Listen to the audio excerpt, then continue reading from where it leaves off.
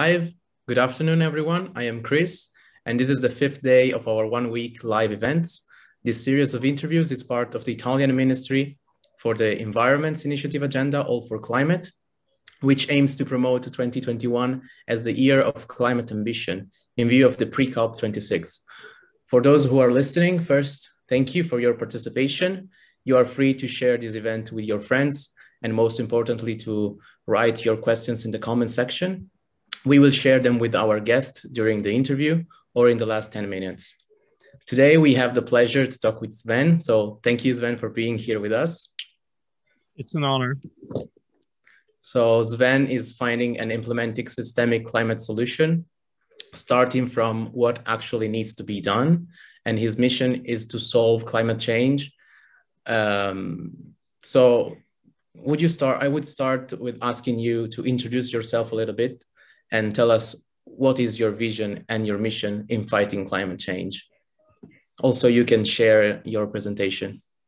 Yeah, thanks a lot, Christian. Well, again, it's really an honor to be with you, and in these extraordinary times we live in, right? Because there's humanity has been growing in numbers over the last 200,000 years, and right now, 20th century, we really boomed the number of people on the planet, right?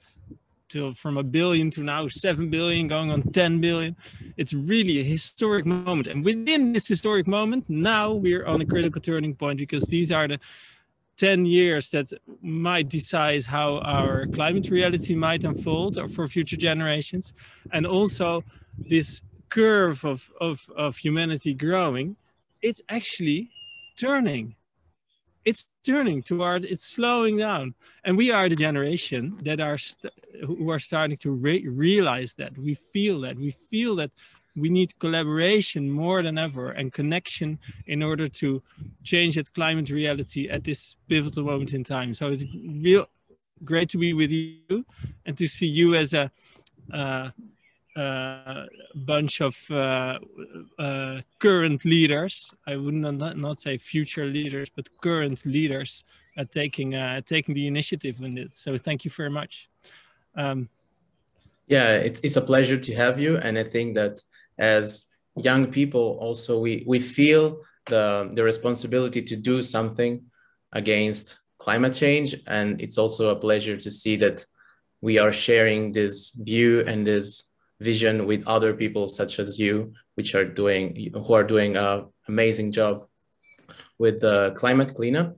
So what is it? What is climate cleanup, and why did you decide to commit to such an ambitious project? Yeah, great.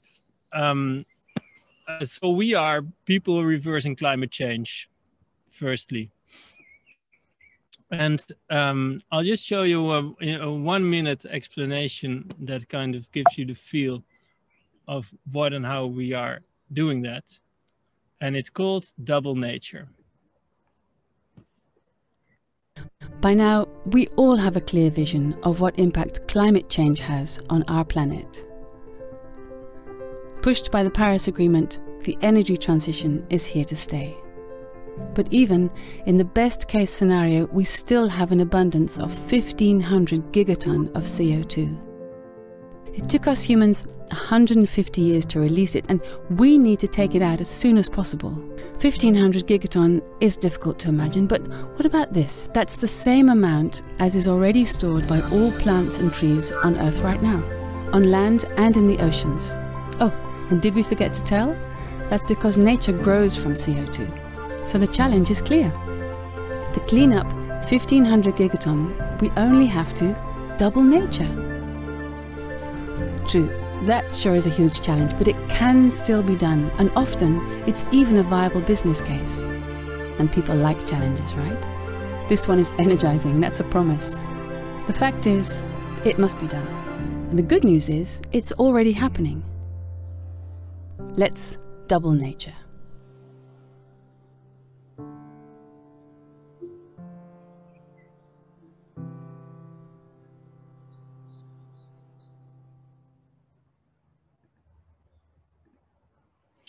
So we started from really the realization that there is a deep, deep crisis, right? And this is not always easy. And for me, this turned what you could call a climate depression turned around after realizing three things. First, because when I am, you know, in a big problem, maybe you have, I don't know, family members who are sick or whatever, and what you do, some people just start reading because you want to know everything. I'm one of those people, so I started because I just love systems sciences and complex system sciences. So this is something I could bring to the table, and political science and theater, and also business. I thought, what can we do? And especially when reading Tim Flannery's work and later Paul Hawken, I started realizing three things. And we were with the group at that time. We need to do two things to actually reverse climate change, you know, reduce emissions. But there's one other thing. We should also remove carbon dioxide from the atmosphere. And at this time, like a couple of years ago, not many people were working on that. And we thought, why? Because this changes the narrative from doing less to doing more. And I'll explain why. And we set a goal. You know, if this is what needs to be done, then we can make the decision to go and do it. And that's what we did. So we decided to go and do it, to set a goal, to remove. So how much do we need to remove then while reducing emissions? 1,500 gigatons. How much is 1,500 gigatons? Then just explained, 1,500 gigatons is the amount of carbon dioxide currently contained in nature. And the second thing we realized was with nature, we can still do this. It still can be done. And this was very much science-based. So with Drawdown's work, but also others like Griscom here, who says nature represents at least 37% of the solution, so up to 40% for 2030 this is, and receives just 3% of investments. So there's a huge opportunity as well for what may be a whole new economy. And we realized that nature already contains 1,500 gigatons. So if you look around me, I'll just stop the share for a second and just show you where we are in Hilversum, in the middle of the Netherlands, in one of Napoleon's former camping sites. To be honest, nature can still do it. So we need to reconnect with nature and learn from nature. And thirdly, we realized that there's actually people already working on these issues.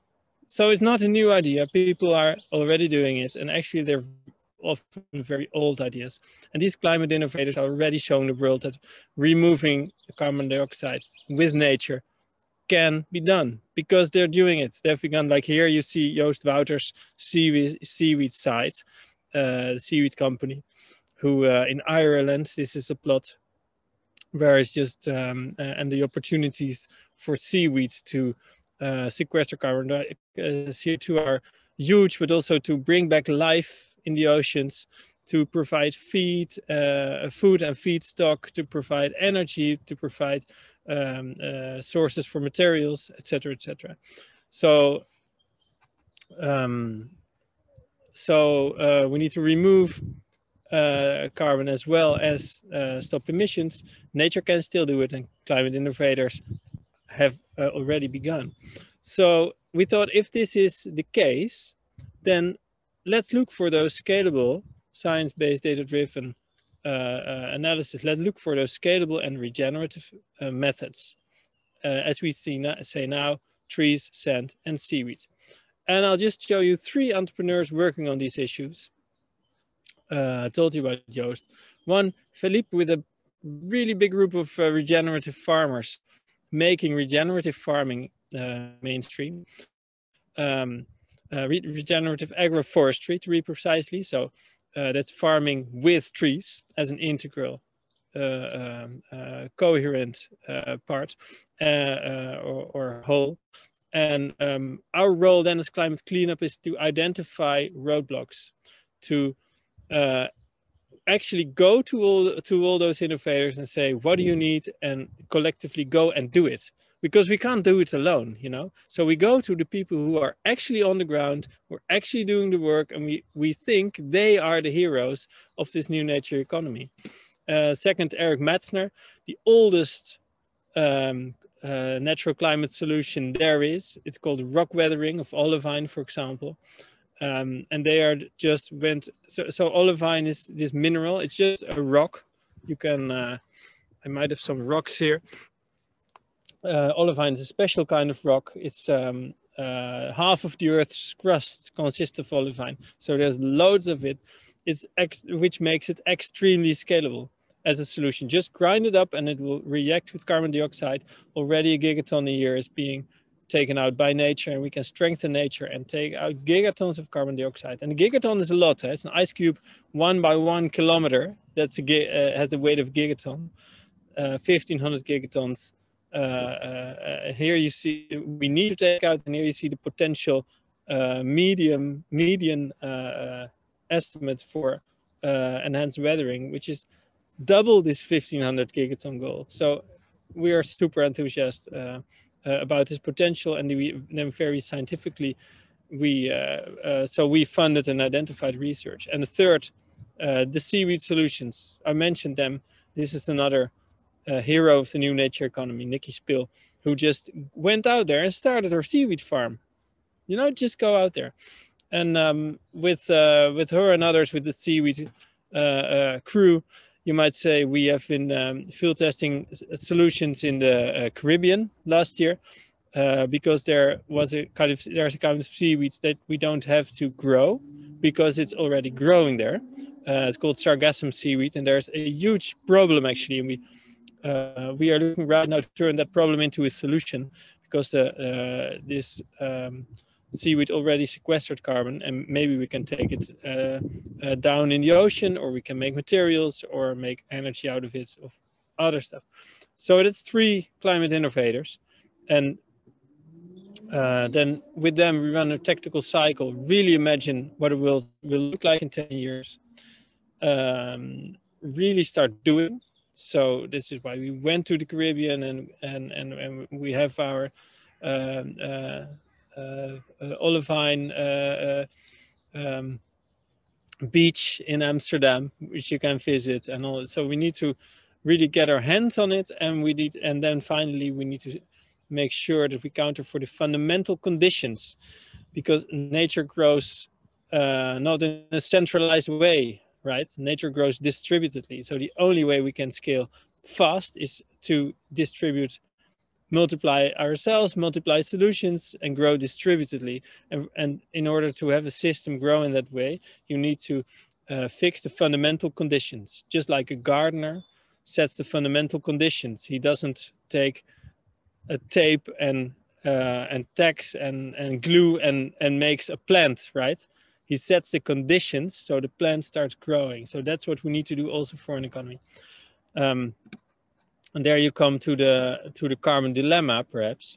So here, this could be a climate landscape with all stuff growing, sequestering carbon dioxide, and also growing this new economy. And there's front runners like, in this case, Microsoft, who are setting goals now to remove their carbon emissions to become carbon negative. And we say, don't become carbon negative, become climate positive, and start building this economy with our sector, to grow this sector as an ecosystem in order to remove those 1,500 gigatons.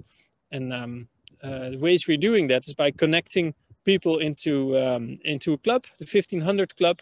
There's still some room if you want to help out, and to bring all those innovators together in an ecosystem as a family. And then we're not alone in telling this, because that's the good thing.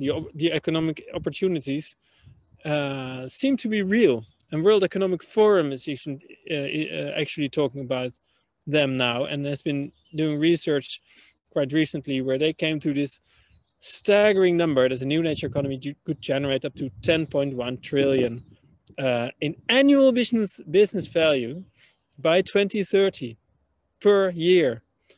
So that's not, as we say in Dutch, small beer. That's serious business. So investing in there now will give us the jobs of the future, will give us actually the tools we need to build an economy that will store carbon instead of emit it, that will regenerate the world instead of killing it, that in the end will bring back life instead of ending it. So we get a lot of energy from collaborating with a group of climate innovators. One of our successes was to publish Drawdown in the Netherlands, and with other European countries, we set up a research center called Drawdown Europe Research Association. And we're working with a lot of partners, and some of them you see here. This all emerged in the last, like the club was a year old in the last 2-3 years.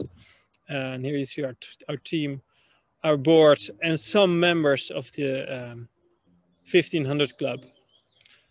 That's who we are. That's what we do.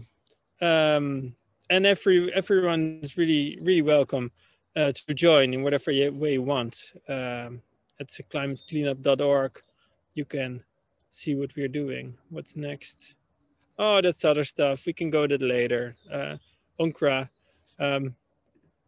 Yeah, so that's what we do, and we have our main job these days is to be the accountants of the new nature economy, because we think that bookkeepers might save the world. Yeah, that's amazing what you're doing. And what I find really interesting is that you are talking in a kind of proactive and positive way, because you're not talking about stop climate change or fight climate change. You are talking about regenerate it. You are talking about reversing it. So why do you think is it so useful to communicate this issue with such positivity? Oh, because negativity will lead you to wanting to end your life, right? And that's not. And if you're not alive, then you're not very effective as an agent. And I'm not even kidding. It's serious stuff. Research shows quite seriously. Last week we spoke to Per Espen Stoknes, who is like the world's best climate psychologist and an economist, by the way. And research now shows that facts don't get people into action. It's the other way around. By doing, you start understanding the facts. So this is why doing is so pivotal. We must dare to dream, imagination, then we start doing immediately as much as we can. I mean, doing can always also be drafting like a law article or doing political work. But we must start doing. It's the only way to cope with a threat that's so severe, that's so big, and that's been so existential, and it goes so much back to our core identities, basically. Because what do we see? What do we hear? Stop flying. How nice is that? You know, people apart from some people in the green bubble, the big majority just wants to go out there to have a holiday, and they really like to take the plane. So you say, okay, one of the best things when you've got free time, when you've done so much of hard work, when you want to have a holiday, you can't do that. Oh, barbecue, by the way, if you want to have a barbecue, you can't do that. If you want to have a hot shower, you cannot do, you cannot do it. So all the things that are really important for people, if you want to have your house, have a warm house, no, you can't really do that. Make it colder. So it's a terrible message. It's a terrible message. And then they combine that with the doom messages we hear. So it's much, so it's actually quite impossible message. And the other way, if you start think, okay, what happens when we start growing our new economy? You know, the old economy was based on old plants, fossil fuels. New economy is based on, well, what you see around here, new plants, of course. I mean, everything we can do with oil, we can do with new plants as well. It's the same molecules, and we can use the sun as an energy source, and we're getting much better at that very fast now. You know, the solar panels are just the price of solar energy, and again, like Moore's law for transistors and computers. So so there's growing, so energy is becoming cheaper and cheaper right from the sun, like nature grows. We start growing the resources for our new nature economy. Like we can build houses from trees, from wood, from hemp, from other materials, and let's do that. So what then happens is we get an image of a much nicer world, of a beautiful world, instead of an image of us doing less and less and less and getting cold and bored and, you know, and being bad all the time. No, we can be agents for positive change. It's the only way to get us out of this. And yeah, let's do it. I think it was quite clear from the video you showed us, which was amazing and really motivating. So thank you also for that. And I was willing. If you allow me, this has been made by one of our members, or two actually, a couple of our members, by Felipe Collin and Jeppe Pruisen, and I really want to thank them for doing that. Those kind of amazing things start happening. So that's really their work. Yeah, I wanted to ask you the motivation that pushed you to do such an activity. So how climate cleanup was born? How did the idea came up to you? Well, there was this realization, really. So, hey, we have to take it out when reading Tim's Flannery work, and then I thought, what if I give him a call or whatever? And I was very nervous. I sent him an email. So Tim Flannery is like Al Gore meets David Attenborough kind of person, but he lives in Australia. So over there, in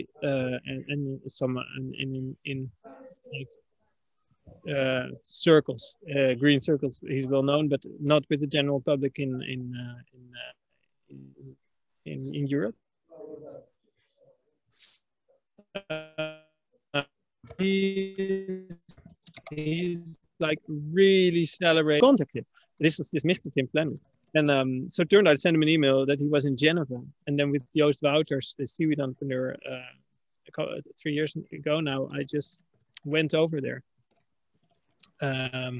Very hypocrite, as a climate hypocrite as I am, we took the plane and flew to... oh, okay. And we flew to...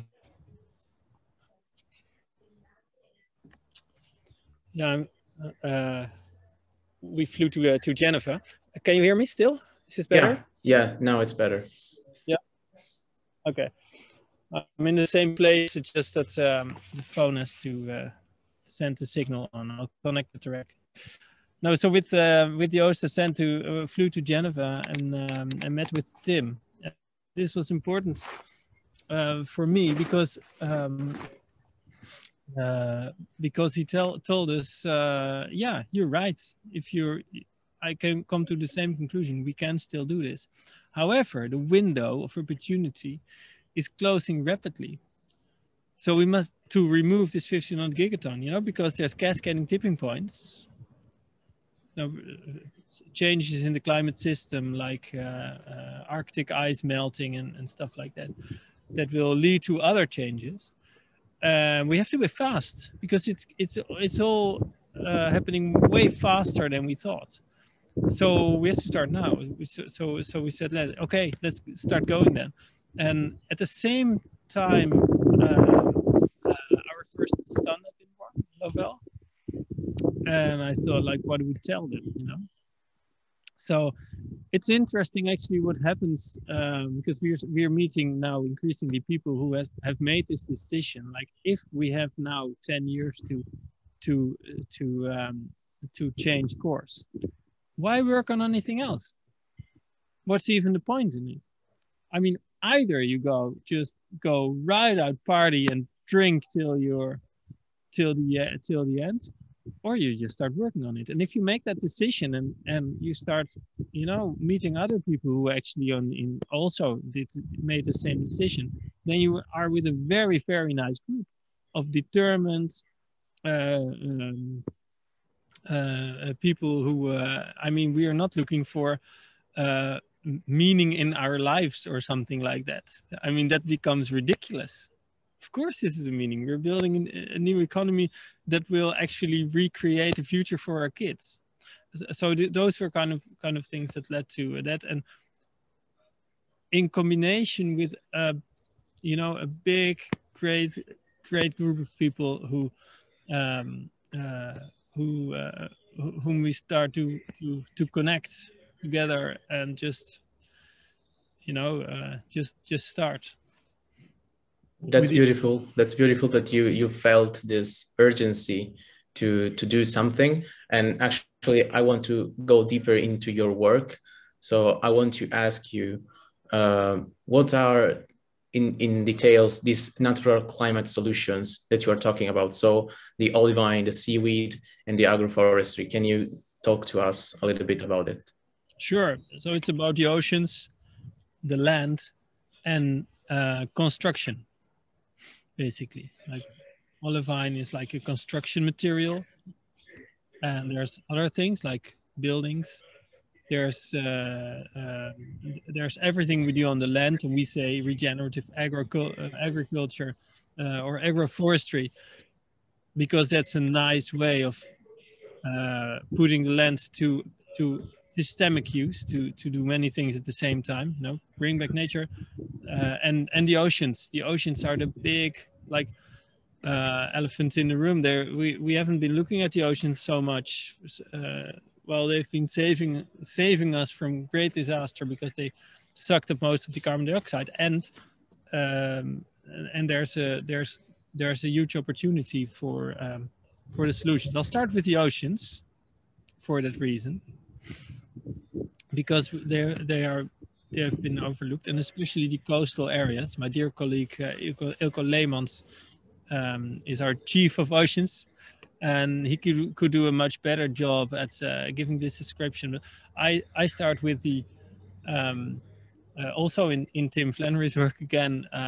He quotes research saying that if we put 9% of the oceans into productive use for seaweed, then we can sequester all the carbon and reverse climate change. 9% is a lot, but we don't need only the oceans, and we don't need only seaweed. It's just to give an order of magnitude idea. It can be done, right? So the potential of the oceans is just fantastic. And if you know, if you start planting more trees, then the question is, where are you going to do it? You need land. This land is someone's land. You need to change ownership for the land. Where are you going to put your crops, your food production? So there's all questions that make it challenging to plant trees, which is great, planting trees. But on the oceans, we don't have those issues. You don't need fresh water to grow things on the oceans. You don't need fences. You don't need a specific ownership. You don't need.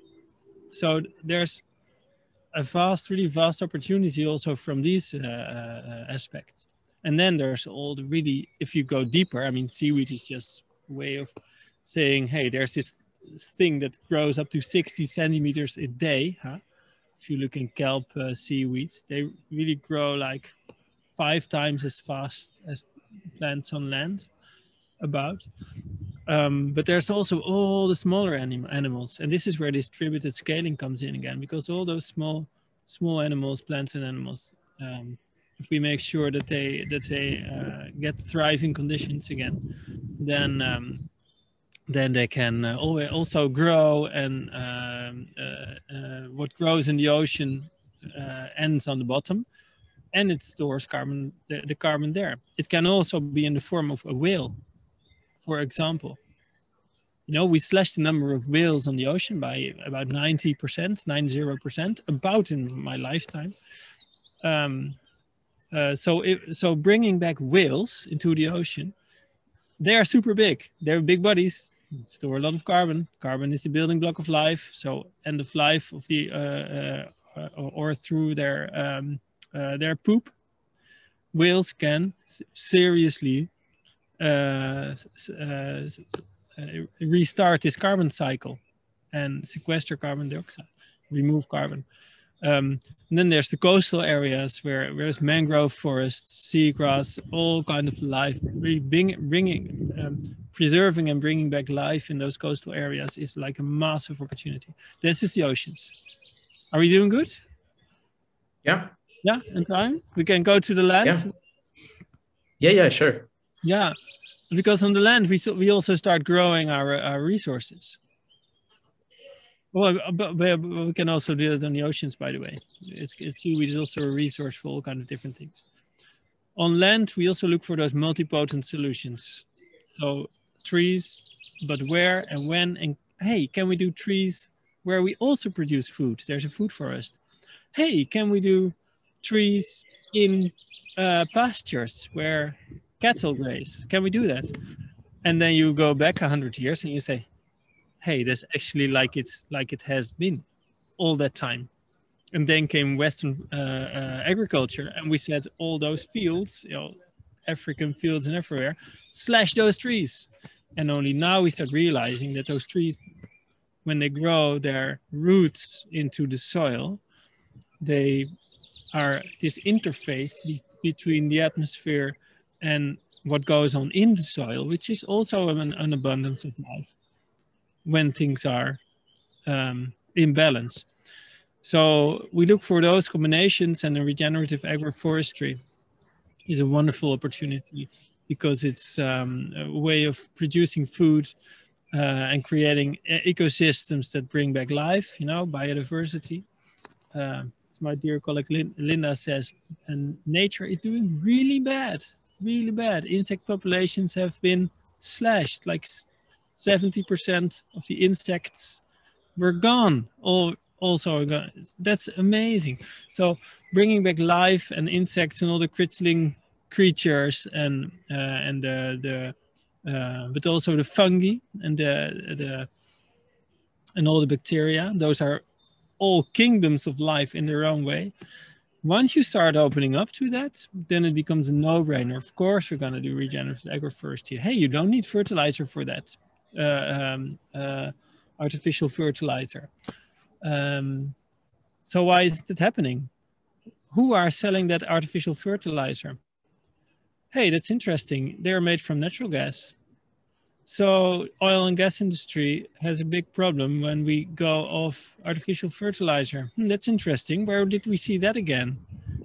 You know, at the energy transition. So there's this blocks of vested interests were really strong, and that are actually mostly left out of the equation because when we say it's sensitive. But we think that if we look at the people who are working in those vested interests, you know, the farmers who currently are farming our land, they don't want to kill the land.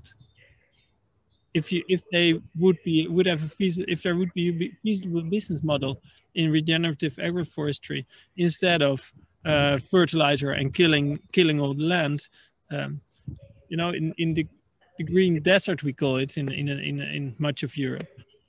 Not a worm lives in those farmlands right now. So changing our farmlands and being very smart in dealing with the vested interests and working with the people instead of with those vested interest organizations, it's a super opportunity. Yeah, these solutions are amazing, but what I find really strange is that I discovered through your website, actually, that natural climate solutions are heavily underfunded.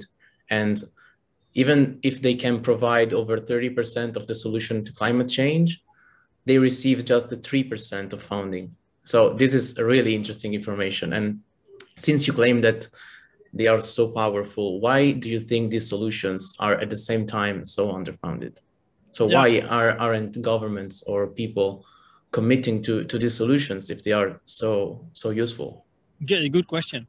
A couple of these solutions, they require they just require us to do other things, right? To do new things. That's not a problem. But other set of solutions require us to change business models of very large industries. And those large industries, they're not going to give away, because we are connected to those industries as well through our pensions, through our many things we do, our food system, whatever. So, so there's a reason that they're underfunded is there. That we need to see that and then just make the decision to, are we going for a future or are we going for destruction? And given the right question, politicians, but also voters will give an obvious answer. Of course, we'll go for life and the future.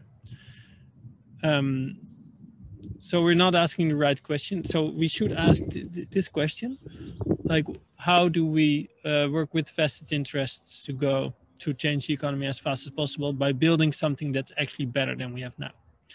That's one. The other is, if you specifically look at nature-based solutions, intellectual property, IP, so the patents, the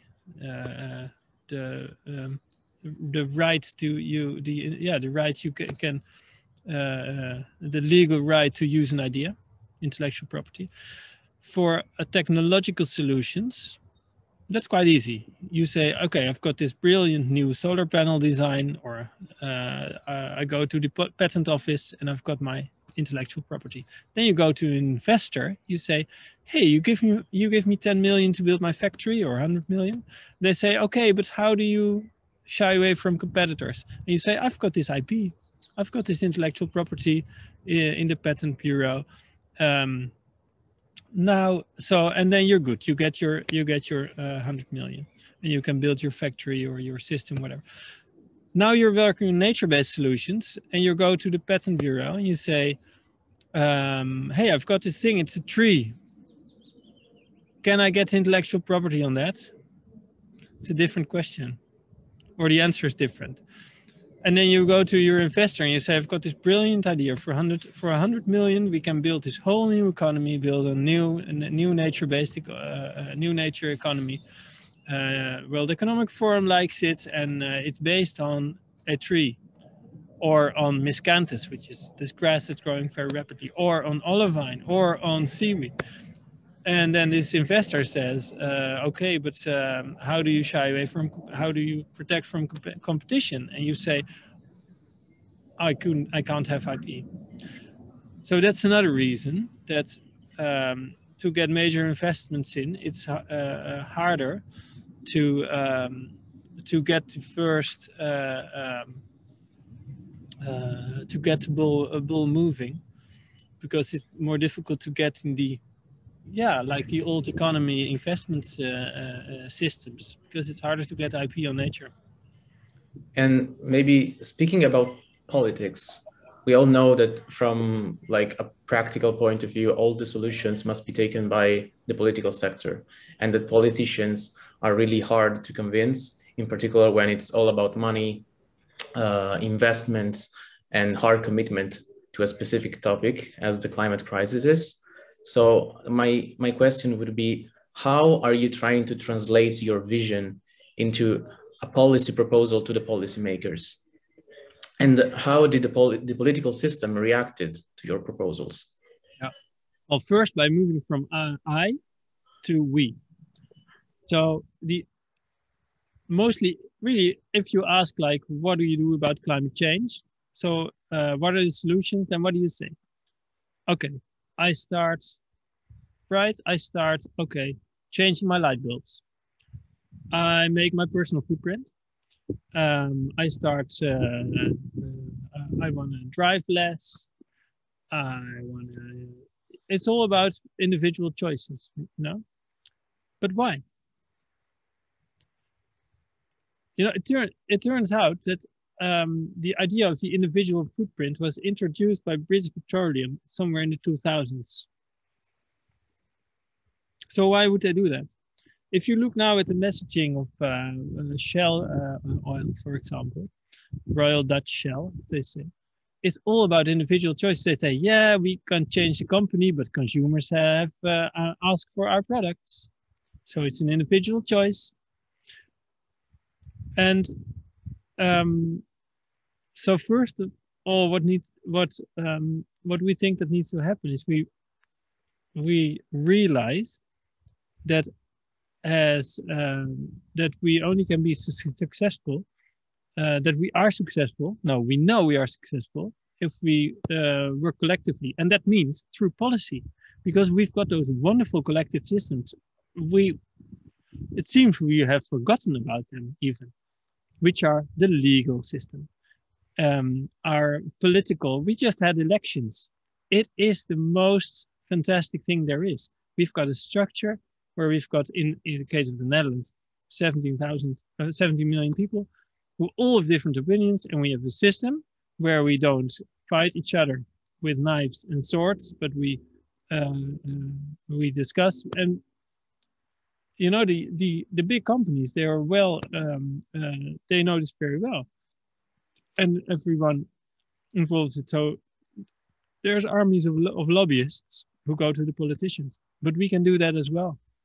You and me, we can say, okay, we are European citizens. We can do a citizens initiative at the European Union.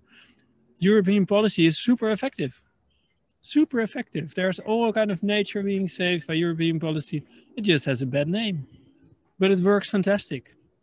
So by just using those structures and not being blinded by this kind of individual responsibility nonsense, our responsibility is to collaborate. That's all. Yeah. That's all. In order to put pressure on the political sector, in your opinion, so we need to collaborate and cooperate, like the individuals have to do it.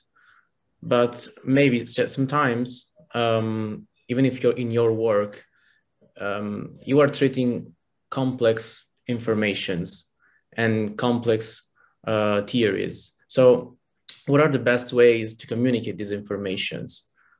What are the difficulties that you encountered? The difficulty is that people make it complex.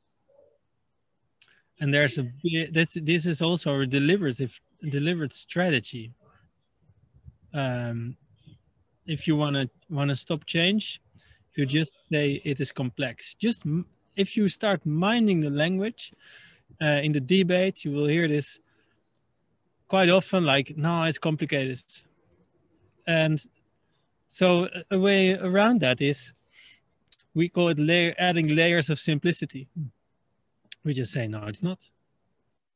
We've been moving into, I haven't discussed it, so we've got the oceans and the land, and then there's construction, like buildings and structures and roads that are big emitters now, and they should be carbon sinks. They should be storing carbon, and this can be done simply making your house out of wood. Haven't we been doing that for thousands of years? Then the house stores carbon.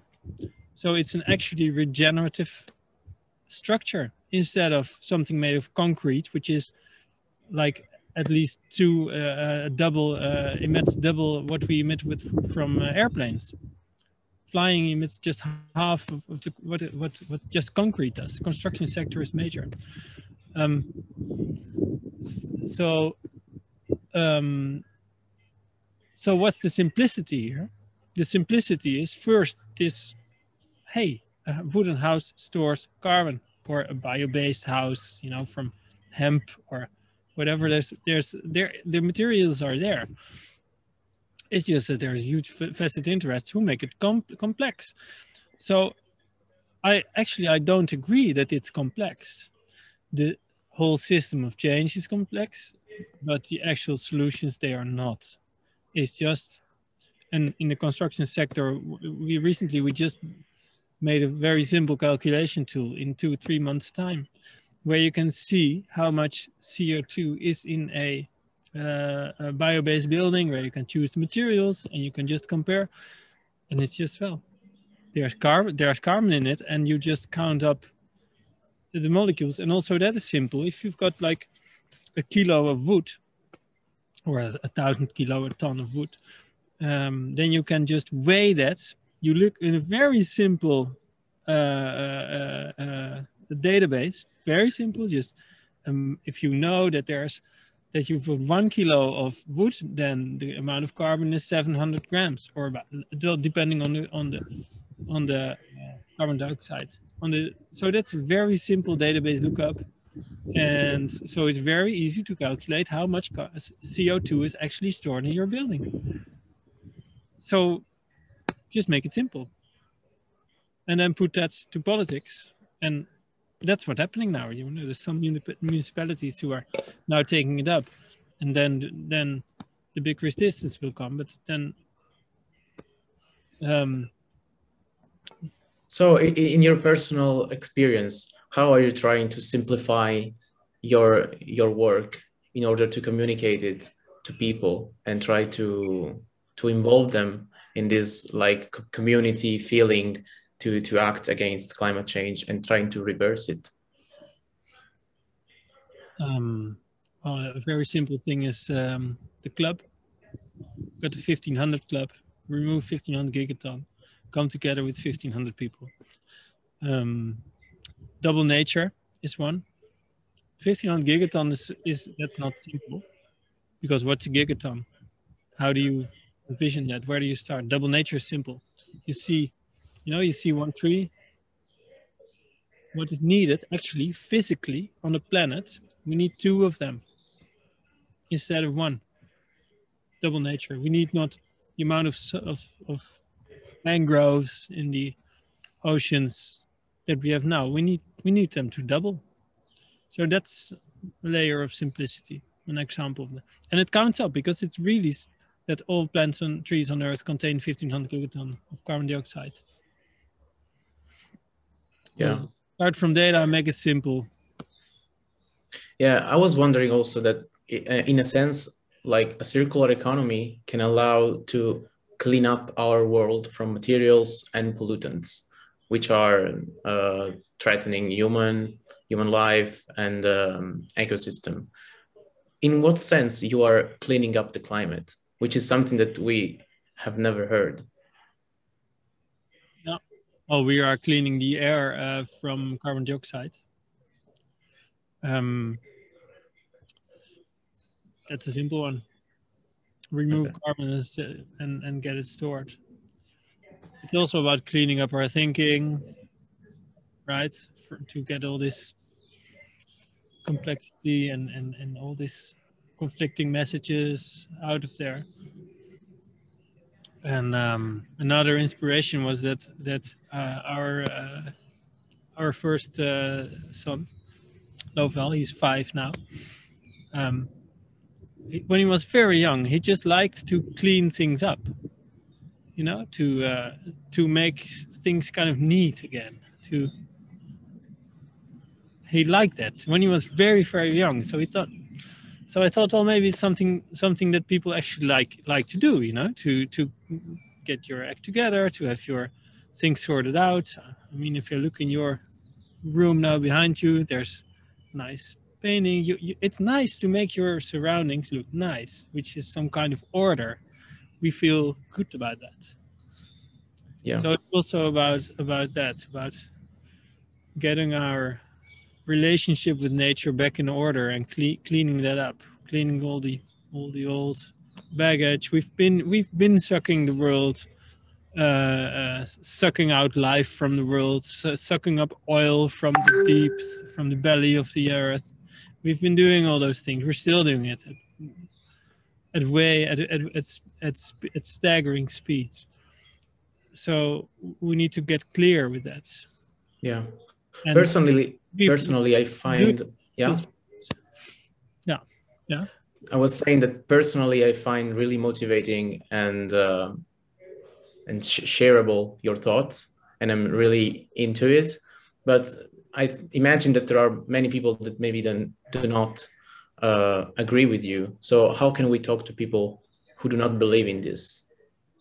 The funny thing is, we don't get that too much with this approach. We don't get people who say, "Oh, that's total nonsense." I never hear that. Or no, we shouldn't bring back life to our landscape. No one. Even farmers, if you ask a farmer, like, do we want to kill the land, or do you want to bring back life? So we don't get that too much right now. Is by getting back to this point, like the essence is actually regeneration, right? Double nature. So, which is the difference between your impact on the world? Do you want to be towards death, or do you want that to be towards life? If you bring it back to that question, and do you want to be alone, or do you want to work together? If you bring it back to that question, then there can be no opposition, or there can be, which could be cynicism. There could be cynicism. Yeah. Okay. So we are in the last 10 minutes. That's a choice, to be cynical or not to be cynical, and we chose to be positive. That's really nice that you are thinking about this in this way. And so we are in the last 10 minutes, and we have one question from the chat, and actually it's from John, and we are interviewing him on Sunday. Oh, great. So yeah, and he asked you how best to overcome the pushback, so the resistance from vested interests. Is it possible on some level to work with them? Yes, on all levels. First of all, who is them? So there's vested interests, who are institutions, and there are the people working at those institutions. For example, let's go someone working at an oil company. I've got a nephew who's working at an oil company. You know, he's the nicest person you can think of. So, is it about the institutions or the people? That's a really first question that helps me a lot in this in this question. And then there is using our democratic institutions, which is helpful in vested interest. And you know, there's a big change, because they're from the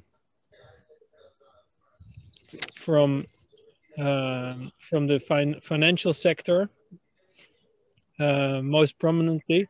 But there's one central question being asked now, and that's what's the risk of doing nothing? And this question is changing everything. It changed. Perhaps it enabled the Paris Agreement. This question: what's the risk of doing nothing?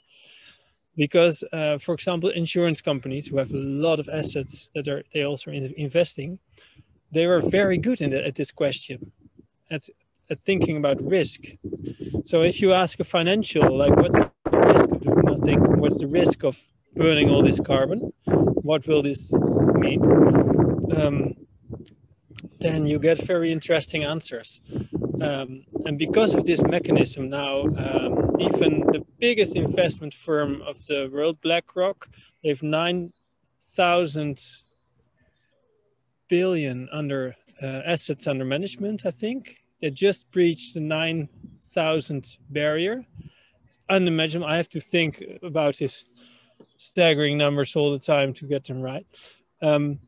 They are now at least very vocal about this climate risk, and they are starting to get vocal on those climate opportunities of this new nature economy opportunities. So that's another one, that vested interests are also in the system, and the leverage points in that system might be at unexpected places, and the financial sector is one of those unexpected places. So we have also feedback from John, and he said that he could not agree more with you. Oh, great. Okay. Well, there's no debate. That's boring.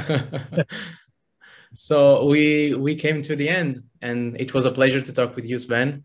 Your contribution were absolutely amazing, and I'm really happy I've had the opportunity to talk with you tonight. So thank you again. Thank you, Christian. It was my pleasure.